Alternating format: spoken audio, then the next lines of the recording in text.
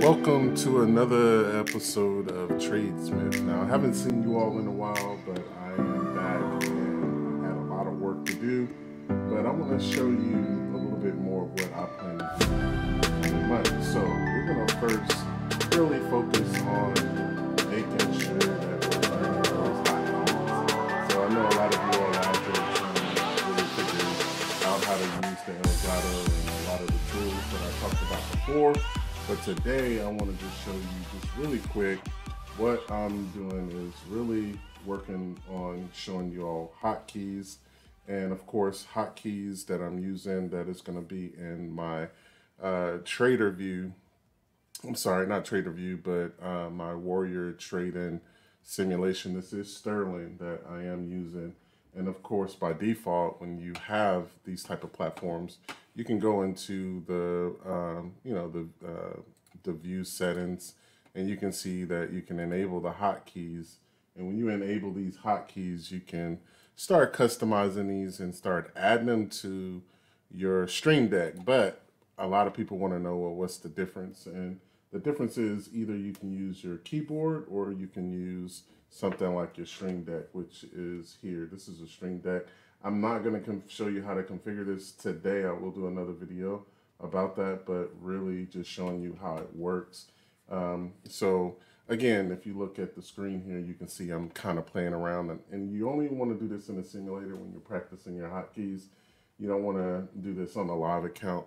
So for example, if I do a shift 1, you can see that nothing happened. And that's because one of the rules is that you actually have to have a window selected. So these are order windows, these 4 here, and you can see that I'm looking at currently eyes.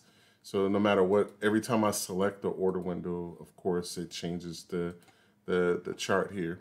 So when I see that I have it selected, which is the blue here, now if I do the shift 1, so if you look at my screen here, if I hit this shift 1, you'll notice that I actually have an order in, and if you look back, you can see that there's an order that I just put in. So I'll just do it again. That was 1,000 shares.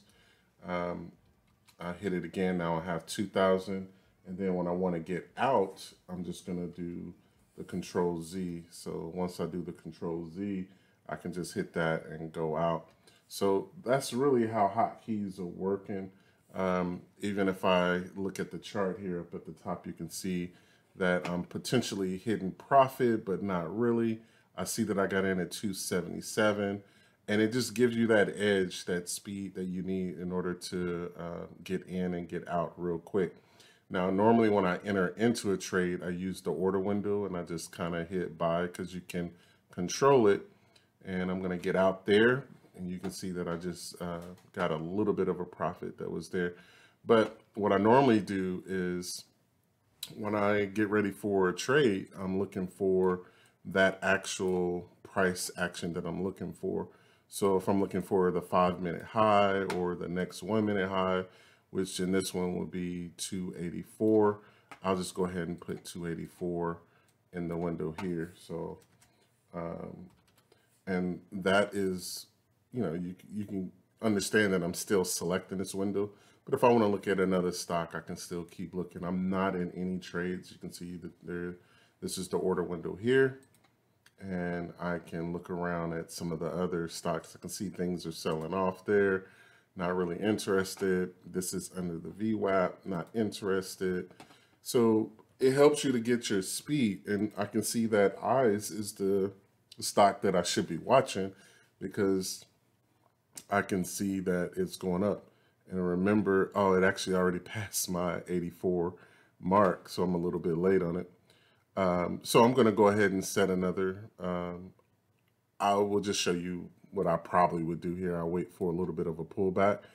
And that is where hotkeys are really good too, because you can go ahead and hit that shift 1 when it pulls back.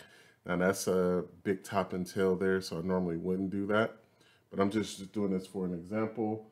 I'm going to hit it once it dips down a little bit. Normally halfway down this green, I probably would let it come to about here, and then I'll get into the trade. And I'm going to get long right around 89. I have to make sure the window is selected. So I'm just getting in at 89 here. And you can see how accurate that was. I can just hit that, that hotkey. And from here, I'm just gonna see if I'm gonna make anything. If not, that's where the bailout is important. And that's where I can hit the Control Z. So I'm going to see what this is going to do. You got to let the trade kind of play itself out. It's still kind of bullish, making a bull flag. If it passes this, that's a little bit of a breakout. If it passes this high of 305, so I want to pay myself around 305 or more. So if it doesn't break that 305, then I'll just go ahead and get out, which that's what I'll do. And you got to make sure your window is selected. That's one thing that's important. I'm waiting for it to break the 305. It's not going to break it. So I'll just go ahead and put an order to get out. Oh, I hit my hotkeys a little too much that time. Oh, actually, that's one thing that's very important, is making sure that you don't hit the wrong keys. And that's where we'll get into the Delgado. So I did get out and I made a good trade. I got filled pretty good. So I do want to mention that one thing you do want to get used to is all the different hotkeys that are here. So I'm going to go to View and Settings, and then go to Hotkeys. One thing I like to do once I get this kind of under my belt is I do export this full list into a PDF and kind of read it. But by default, you don't get all of these hotkeys, but of course in the Warrior Trading Program, they do give you some of these hotkeys that are here, but at the end of the day, you have to customize them yourself. So you can see the way that they're made is that you basically have an order window that you basically will pre-populate. And a lot of them will be load and go. And then of course, when you name it, you're naming it based on what that action is doing. So I'm buying 1,000 shares on the axe. Remember, you can always buy on the axe or on the bid. And you want to give yourself, when you're day trading, those buffers. Of course, this is 5 cents. And that's how you're able to make sure that your order get filled. So, but basically you're going through each one of these forms, you're just filling it in and you're hitting OK. And of course, it'll create you a rule that is here. And of course, you can assign it to a hotkey. Now, you all know about Stream Deck and how you can use that. Basically, you're making it so that you don't have to hit on all of these keys here, Shift 1 and Shift 2. And I used to play football, so my hands are a little bit bad. So I end up hitting the other keys. So what a Stream Deck will do is just basically make it so that you're hitting one button and you're good to go. The reason why it's not good to do a one button hotkey on your keyboard, again, because you can easily make a mistake.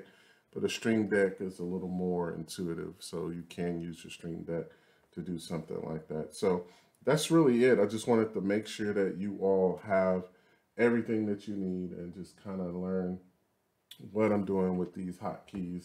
If you want to know more about this, again, like and subscribe on this channel, and I will definitely be giving you some more information on some of these hotkeys. Let me know what platform that you're using, and when you tell me about that platform, let me know if you are using the Stream Deck. Now in the description below, I will leave a link. Give me some affiliate love. Go ahead, get that Stream Deck, and if you do, I'll definitely begin to do more videos and show you how you can add those same hotkeys to your Stream Deck. So looking forward to definitely hearing and seeing more of you. So again, like and subscribe to this video, and I will talk to you later.